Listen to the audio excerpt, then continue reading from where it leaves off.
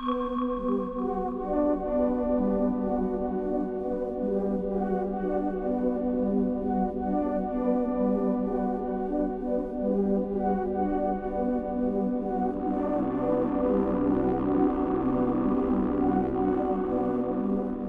think it's really important to understand the difference between COVID-19 and ordinary influenza. Ordinary influenza causes an outbreak every winter, and it always leads to a certain number of serious illnesses and deaths, particularly in people who are elderly or who have underlying health problems.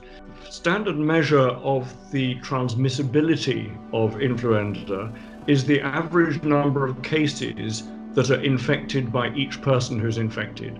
And typically with influenza, this is between 1.1 and 1.5. So on average, each person with flu will infect 1 to 2 other people. That is significantly higher in COVID-19. In other words, it's easier to catch COVID-19 than it is to catch flu. The second important difference is that it's more serious when you catch it. The mortality rate and the morbidity rate, the illness and death rate from COVID-19 are both significantly greater than they are from ordinary influenza. So it's easier to catch it, and it's worse when you get it.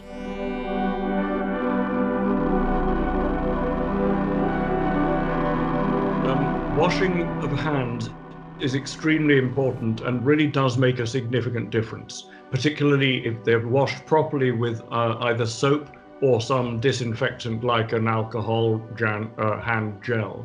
Wearing of masks is a little more difficult because if people are not used to wearing masks, then they will often handle them more often, and touching of the face with hands that may be contaminated can actually increase the risk of catching COVID-19. The other thing about wearing masks is that it can be quite effective in stopping, if I wear a mask, I'm less likely to infect someone else.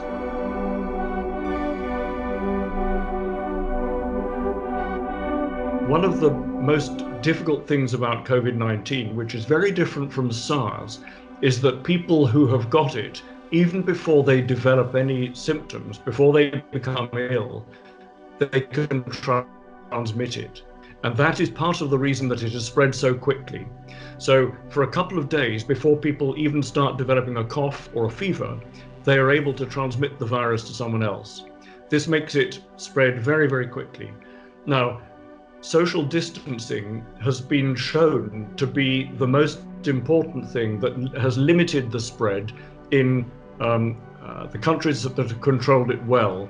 That is, in the latter stages in China, in Wuhan, but also in Singapore and Hong Kong. So social distancing is really, really important. In countries that have been late to adopt it, and I regret to say that the US and UK and Italy and other countries in Europe have been too slow to adopt this.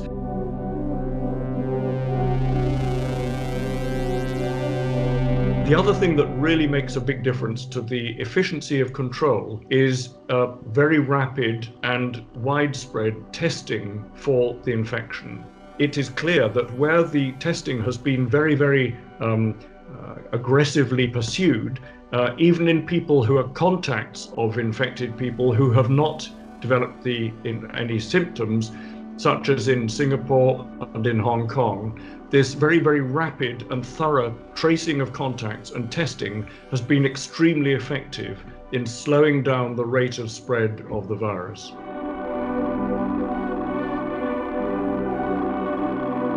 It is absolutely clear from the data everywhere else in the world that it is important to institute these measures as soon as possible, and I would be very, very surprised if they don't have to be maintained for more than 2 weeks. They will have to be maintained probably for at least 2 months.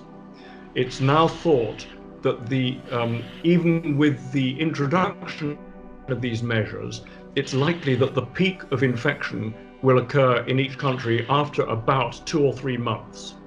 And it will be very difficult for the economy and for individuals, but if we don't do this, the illness and death rate will increase. And very importantly, if they increase too quickly, they overload the healthcare system, and it will be impossible to treat all the people who develop serious symptoms. What that means is that it will increase the death rate still further.